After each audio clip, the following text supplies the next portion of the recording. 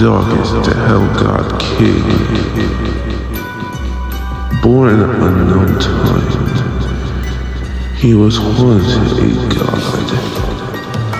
No one does not know of his strange past, but those who read the stories, all we know is he was born in the halls of creation, the youngest among his siblings.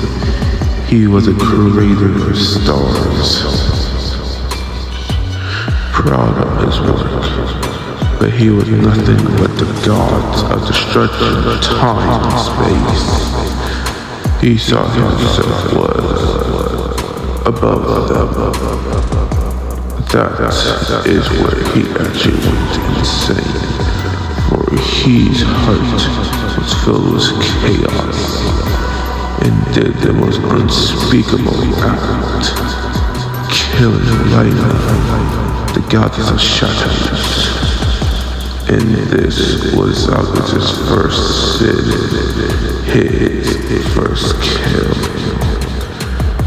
There he killed all of his siblings and other gods, consuming their strength.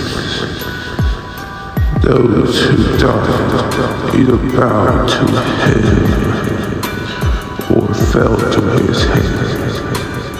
Then he created an army to war against creation itself. But the elders did not allow this. They waged war against Zargus. Many gods and many deities fell in its great purge. They fought in the void, while Zargus fought too in the very halls of creation when they were born. And a great battle raged. Zargus was now stronger than both elders, killing the god of time and consuming his flesh and transforming into a mighty beast, the most terrifying beast. And their battle continued until there would be one victor. Their battles shook all of creation itself. One cannot defeat the other for centuries, until they both resumed the form of mighty, terrible beasts. Their battle was legendary, bloody, and chaotic. The very halls shook over and over of their battles, until there would be only one victor. And that victor would not be as expected, as Zargus killed the god of space and time and consumed his flesh.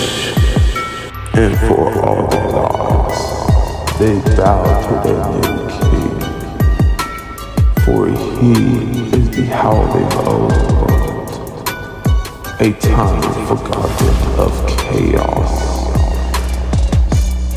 He is the end, and he is the leader of all dimensions. For it is now creation he wields as the howling monarch, the great driller,